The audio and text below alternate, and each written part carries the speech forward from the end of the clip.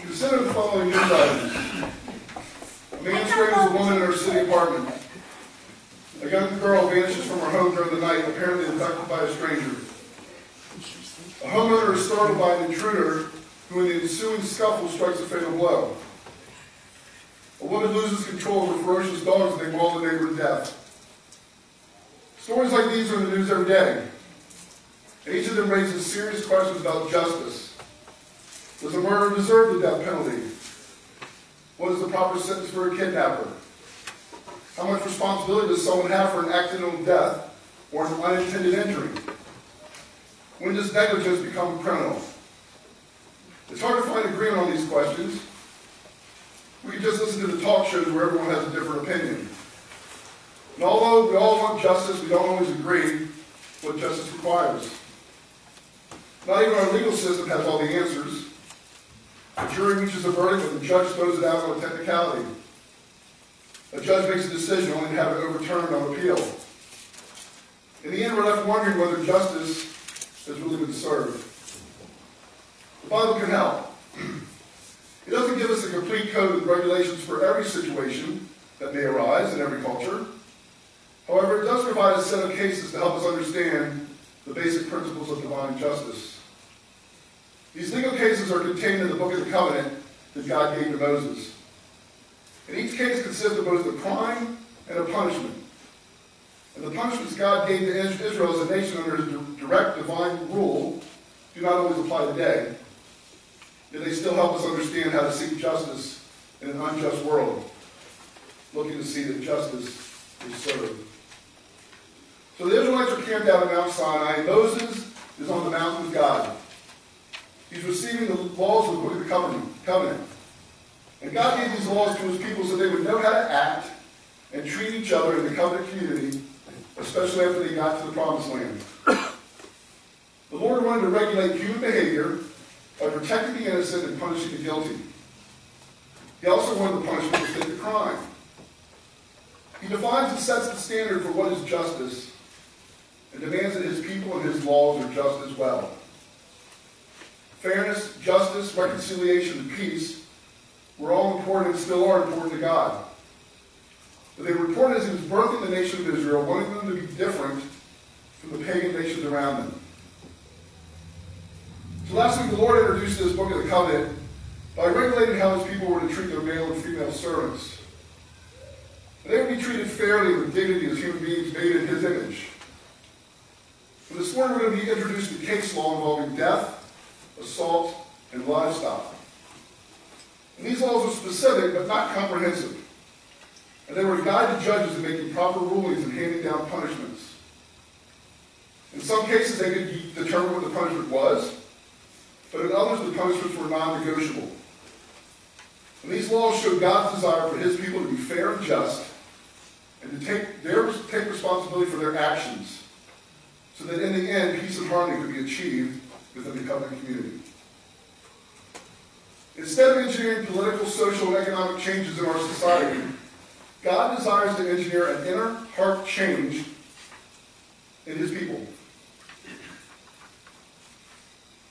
And when he does that, the results will change our society. So our society as a whole will never be fair, justice, and responsible unless each one of us is inwardly changed by God. God can change the world if we allow him to change our hearts, each one of us according to his purposes. That brings us to our big idea this morning.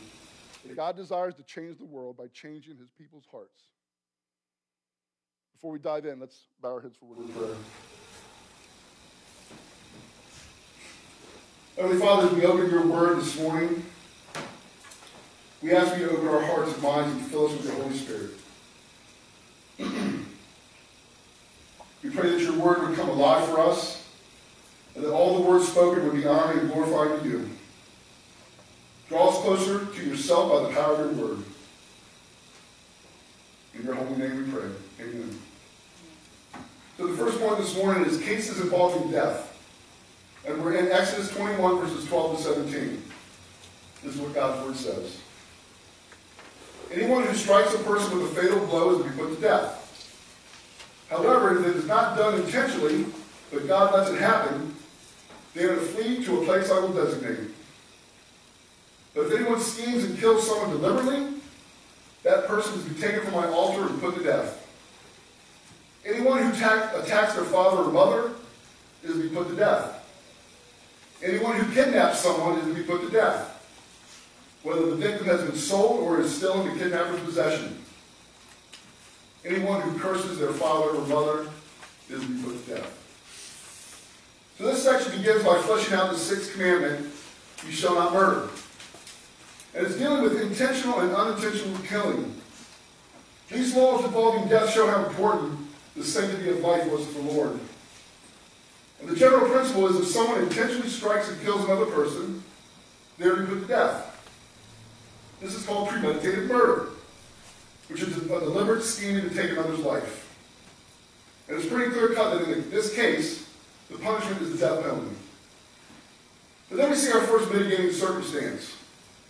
If a person did not intentionally kill the other person, and God let it happen, he did have some recourse. This reminds us that God is sovereign, and nothing happens in this world without him knowing it and being in control of it. So if the killing was unintentional, the offender was to flee to a place that God designated. Now the places that the offender could flee was the altar or a city of refuge. And they were literally fleeing to where they thought the presence of God was. They're throwing themselves on his mercy. This could be the altars that were set up in the wilderness, or the altar that will be set up in the tabernacle once that's built. And later, once they were in the promised land, God would set up 6 cities of refuge where the offender could go. So if it was an accidental death of some kind, they could go to the altar or a city of refuge where they would have asylum until the judges or court could hear their case. And the reason this was needed was because of the blood feuds that went on in the time. Members of a tribe or family had the responsibility to punish anybody who wronged a member of their family or tribe, especially in cases of murder. So if a trial the offender was found guilty of premeditated murder, they would be taken right from God's altar and be put to death. There was no place they could hide. They couldn't even hide at God's altar. There was no place they could go where God's punishment wouldn't find them. Next, we see the fleshing out of the 5th commandment, to honor your father and mother. After the sanctity of life came the sanctity of the family in importance.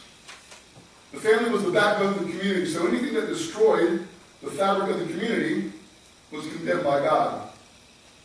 If anyone attacked their father or mother, they were sentenced to death. This included murder and even attempted murder. This showed a contempt and disrespect for those whom God had put in authority over them. This was not honoring of their parents, and their punishment would be death. It's important to see here that fathers and mothers were considered equals.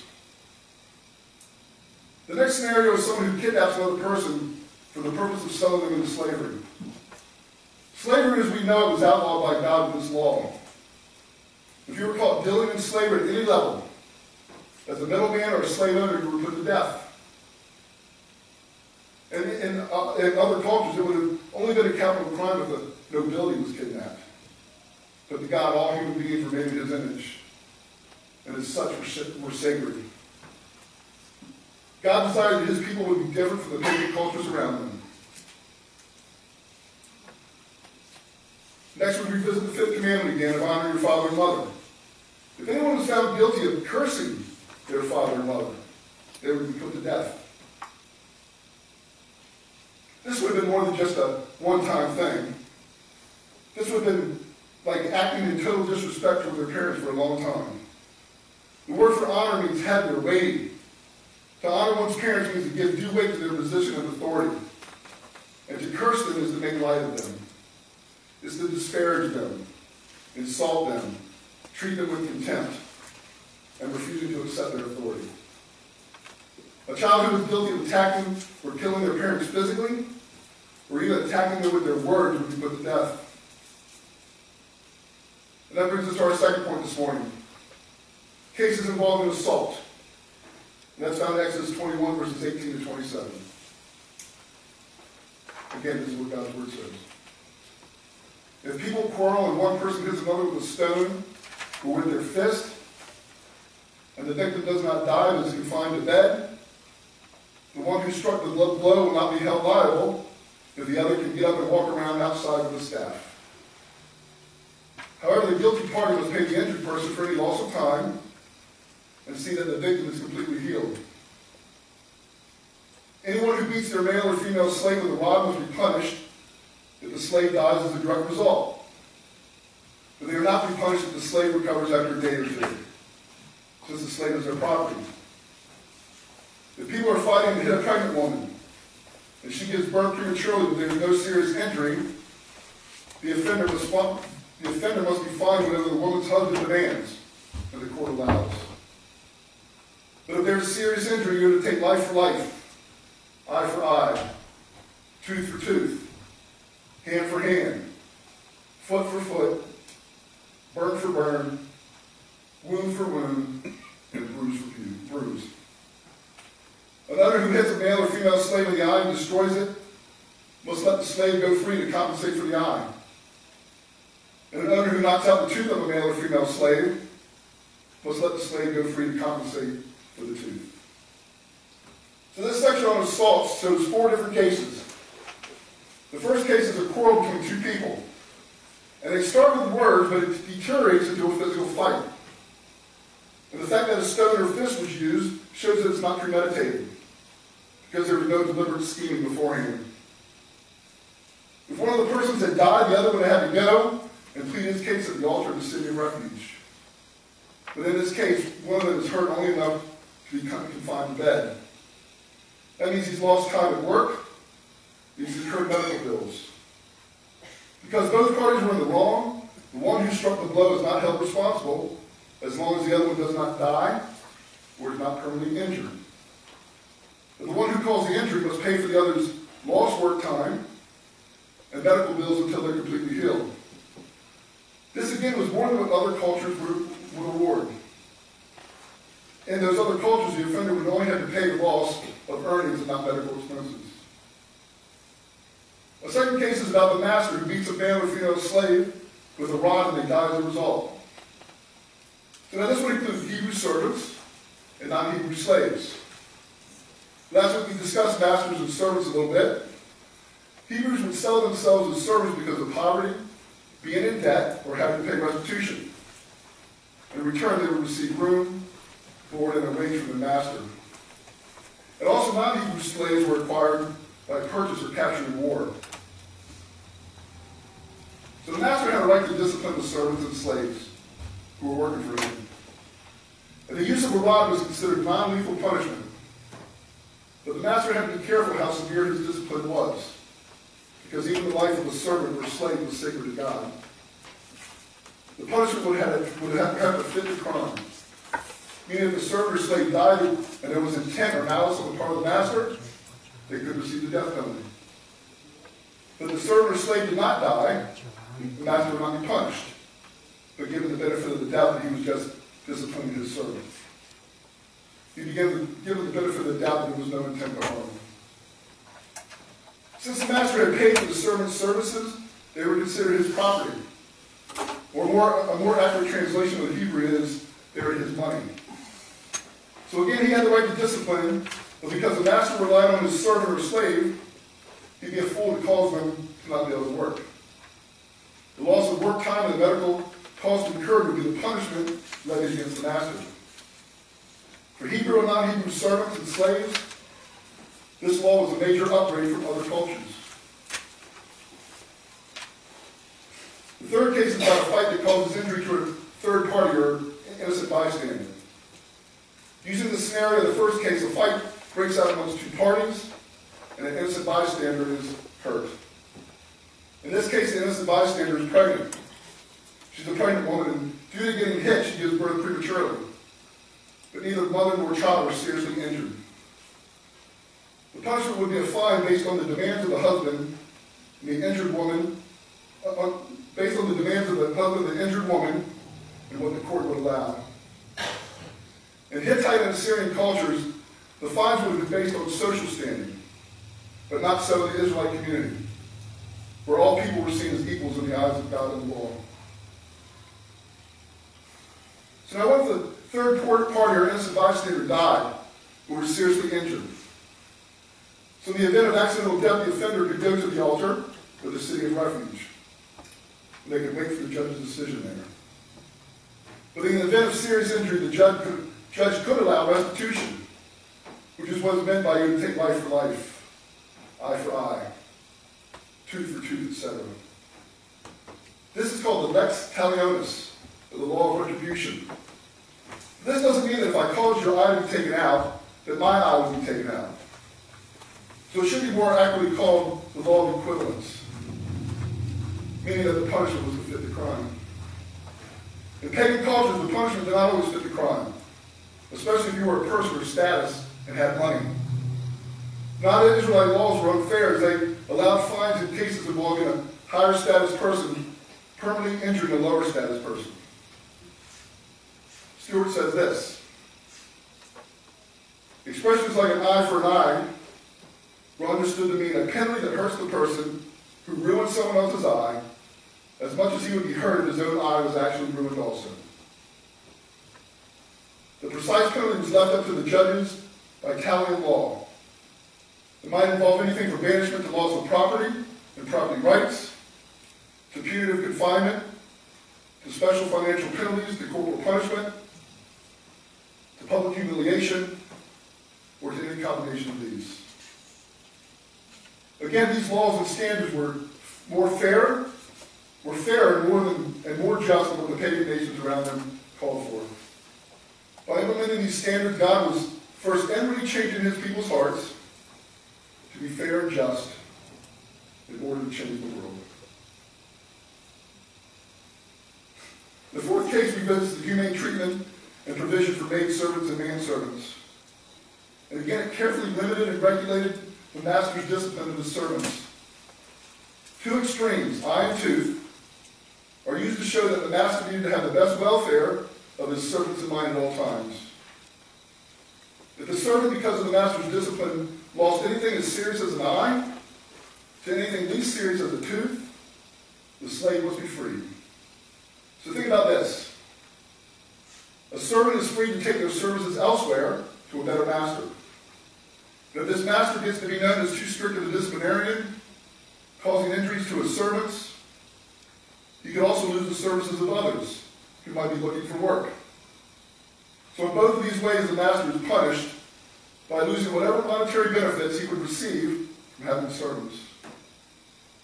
The fact that in Israel, servants and slaves had legal and human rights was unheard of in the cultures around them. That brings us to our third point, called cases involving livestock, found in Exodus 21, verses 28 to 26. Again, this is what God's word says. If a bull gores a man or woman to death, the bull will be stoned to death, and its meat must not be eaten. But the owner of the bull will not be held responsible. If, however, the bull has had a habit of goring, and the owner has been warned, but has not kept it penned up and it kills a man or a woman, the bull is to be stoned, and the owner also shall be put to death. However, payment is demanded, the owner may redeem his life or the payment of whatever is demanded. This law also applies if a bull gores a son or daughter. If the bull gores a male or female slave, the owner must pay 30 shekels of silver to the master of the slave, and the bull is to be stoned to death. If anyone uncovers a pit or digs one and fails to cover it, and an ox or a donkey falls into it, the one who opened the pit must pay the owner for the loss and take the dead animal in exchange. If anyone's bull injures someone else's bull and it dies, the two parties are to sell the live one and divide both the money and the dead animal equally. However, if it is known that the bull has had the habit of goring, yet the owner did not keep it penned up, the owner must pay animal for animal and take the dead animal in exchange. So in that society, everyone was a farmer, everyone used bulls, oxen, and donkeys to plow their fields and to carry goods, etc. These animals were expensive and dangerous, and each person had an obligation to not let their beasts get out of hand. So the first case is about a bull who bores a man or woman to death. The stipulation is there have been no prior instances of goring by the bull. Again, it doesn't matter if it killed a male or female slave. It doesn't matter if it killed a male or female. Punishment for the bull and the owner was the same no matter what sex was killed. The punishment for the bull was it was stoned to death. Death by stoning was a form of capital punishment for human beings. And so this showed that God was holding the bull responsible for its actions. In Genesis 9:5, we see these words. And for your life blood I will surely demand an accounting. I will demand an accounting from every animal, and from every human being as well. I will demand an accounting for the life of another human being. God demanded that people and animals be held responsible for their actions. In the surrounding nations, people were held responsible, but not animals. God wanted his people and animals to treat others better than the nations around them. God's creatures are always held to a higher standard.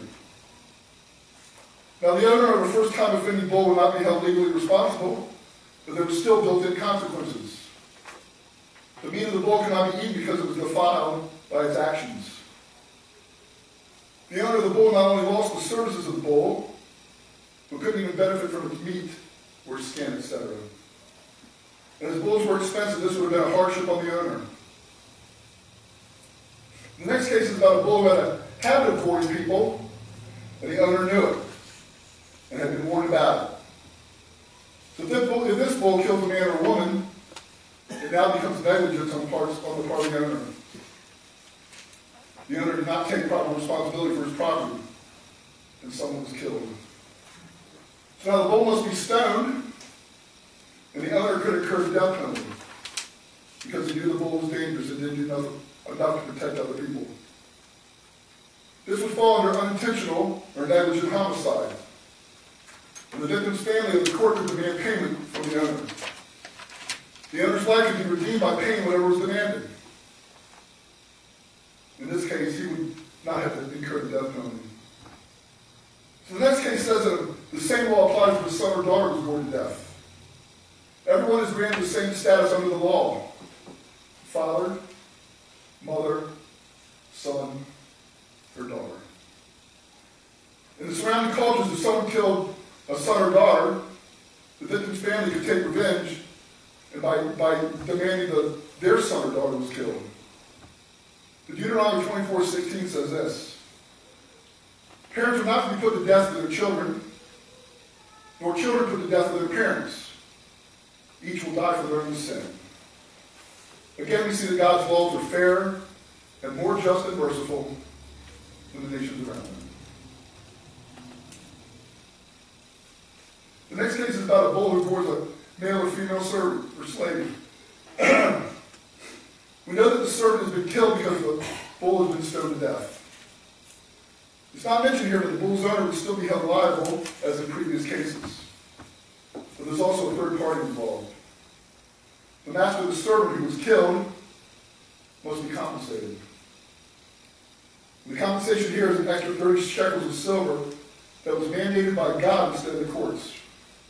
This was considered the standard price for a slave with a blood price.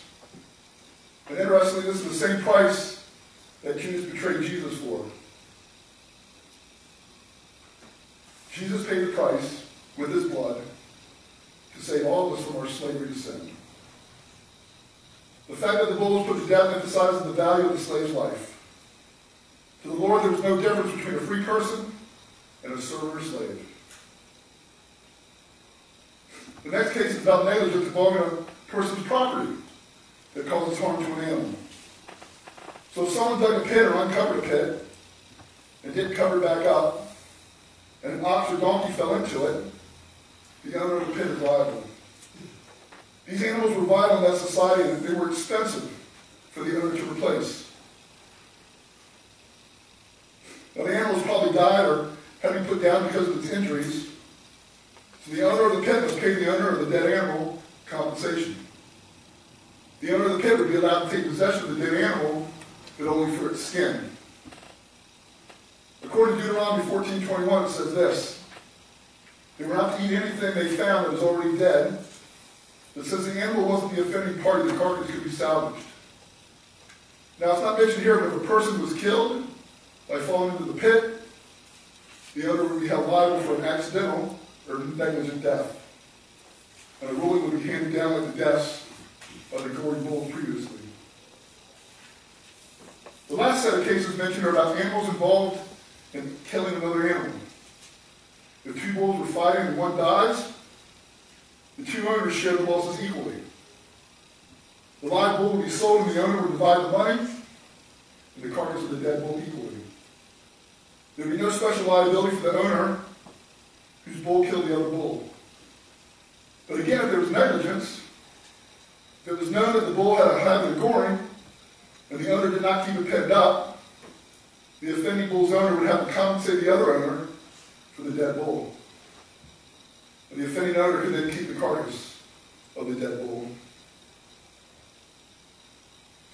Again, this week, you may be wondering how we apply this scripture to our lives today. And I believe there's three ways. First, our Lord is a just God. And because justice is part of his character, he can never be unjust. Psalm 89:14 says this: righteousness and justice are the foundation of your throne. Love and faithfulness go before you. In Deuteronomy 32:4, that Sue read, says this: he is the rock. His works are perfect, and all his ways are just. A faithful God who does no wrong, upright and just is he. So because the Lord wants to change the world by first changing us, he desires us to be just as he is just. He wants us to cultivate his sense of fairness and justice in our lives and not our own. That brings us to our first next step, which is to cultivate God's fairness and justice in my life and not my own. Next, in every case that we study, we see that God wants his people to take responsibility for their actions and to accept the consequences for their actions. We see this whether we intentionally or unintentionally kill someone. We see this if an argument comes to blows or if an innocent bystander gets injured. We see this if our property causes death or injury. And again, because God wants to change the world by first changing us, he desires that his people accept responsibility and the consequences for their actions. That brings us to our second next step, to accept the responsibility and the consequences for my actions. Lastly, in order to cultivate the Lord's fairness and justice in our lives, and in order to accept responsibility and the consequences for our actions, we must be changed. These attributes are not normally part of our sinful human nature. We must become more like Jesus. We must be more connected to God.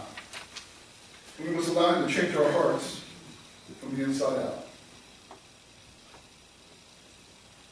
The only way our church, community, and the world can be changed is if each one of us individually allows God to change our hearts. And we strive each and every day to live these attributes out. That brings us to our last next step, is to allow God to change my heart from the inside out, using me to change the world. So as Gina rocks to come to lead us in a final hymn, the ushers prepare to cut the tithes and offering. Go ahead,